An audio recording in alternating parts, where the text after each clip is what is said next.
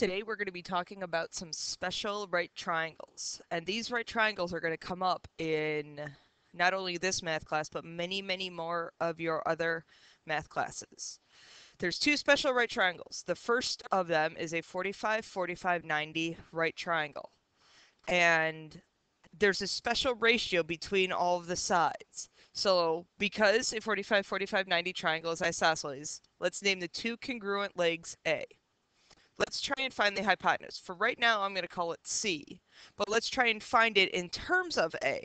So let's use our Pythagorean theorem. So C squared is the sum of the squares of the two legs. I have two of them, so I square root both sides. So therefore, I'm left with a C. Square root of A squared is A root 2. So our third side, or our hypotenuse, is each one of the legs times root 2. So the equation is, for the length of the hypotenuse, is root 2 times the length of the leg. Or, how I sometimes remember it, is in our 45, 45, 90 triangle. This is 1, 1, root 2. The other special triangle that we're going to have is a 30, 60, 90 triangle. So 30, 60, 90 triangle. If I basically reflect this triangle over to the other side, so I have a 60-degree angle there, another 30, we're going to have an equilateral triangle. We often call this side opposite the 30-degree side A. So therefore, this piece over there is A.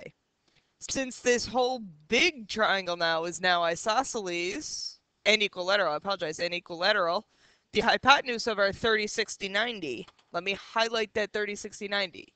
We're just talking about this triangle, but we're using the big equilateral triangle to get the other sides. This is going to be 2A since it's equilateral. Now let's find this leg. So 2A squared is equal to A squared plus, I'm going to call it B for now, but we're going to find it in terms of A. So it's 4A squared equals A squared plus B squared. Subtract A squared from both sides because I'm solving for B squared. I square root both sides. So I get B in terms of A root 3. So our third side is A root 3. Now you can choose to memorize the equations. For the hypotenuse is twice the shorter leg, and the longer leg, the side opposite the 60, is going to be root 3 times the shorter leg. For what you can remember, this is how I personally remember it.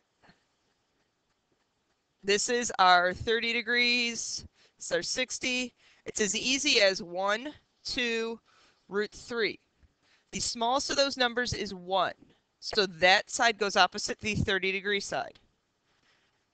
The largest of those numbers is 2, so that's the hypotenuse, and we're left with root 3. Now remember, by the angle-angle similarity postulate, all 30, 60, 90 triangles are going to be similar to this triangle. So that's all I have to remember. And same thing with the 45, 45, 90 triangle. So let me do an example to show you how this all works. Find the values of the variables x and y. Give the answer in simplest radical form. So we have x and y. What I do is I draw a little triangle up in the corner. And remember, this 30, 60, 90 triangle that I'm drawing is going to be similar to the one that we're given. Remember, 30, 60, 90 triangles is easy as 1, 2, root 3. The side opposite the 30 degree is 1, because that's the smallest of the numbers. The largest side is the hypotenuse, and that's 2. The other side is root 3.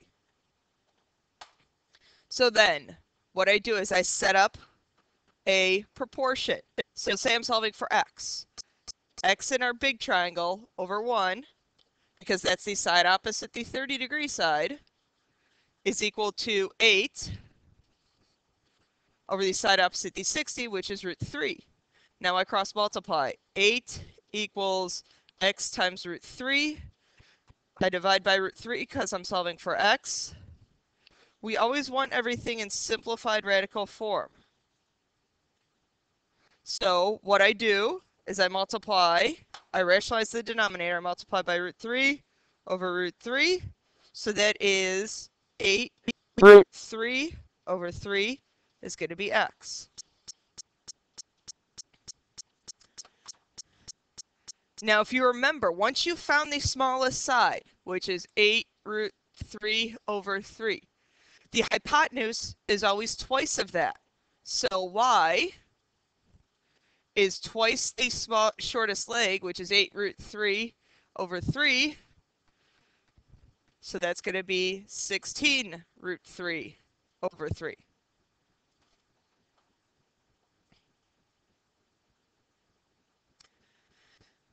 Now our 45, 45, 90 triangle. And again, what I remember is I remember this triangle here.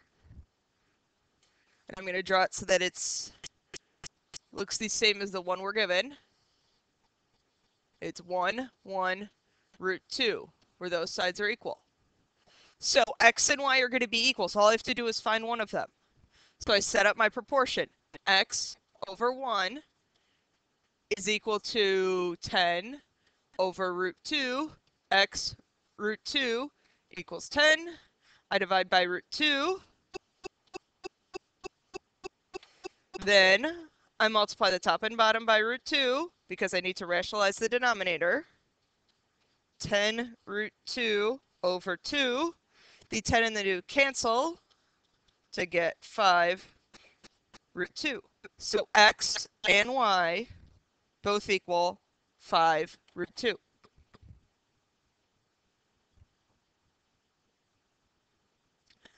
Now the next problem, and I took this problem from the book. So we need to find the perimeter of that, and they give us one side. And we want this in simplest radical form. Well, I have a 30-degree angle. If I could somehow, from this vertex, draw in a perpendicular, now I have a 30, 60, 90 triangle, just this small blue one here. But let's look at that. If I do 105 minus 60, that's going to be 45. So the perpendicular here, this angle is 45. This angle is 45. So therefore, I have two of my special triangles being butted up against each other. So let's look at our 45, 45, 90 triangle. This one right here. The hypotenuse is 8. So let's solve for x, which is both of those sides. So I have 8 over root 2 is equal to x over 1. Well, okay, 8 over root 2 is equal to x. If I simplify that radical, I have 8 root 2 over 2, or 4 root 2. So therefore, this side is equal to 4 root 2. This side is also equal to 4 root 2. I needed that side because I need to find the perimeter, or the length of this side and that side. Well, look at that. In my 30, 60, 90 triangle, I found the shortest side. So therefore, the hypotenuse is twice of that. Now, this side, y. Y, since I know the shortest side, that's going to be the shortest side times root 3. I can combine those radicals into 4 root 6. Now I'm looking for perimeter. So I just add all the sides together. I have 8 plus 4 root 6 plus 8 root 2, 4 root 2 is 12 root 2. I cannot combine the 4 root 6 and the 12 root 2, so I am done with our problem.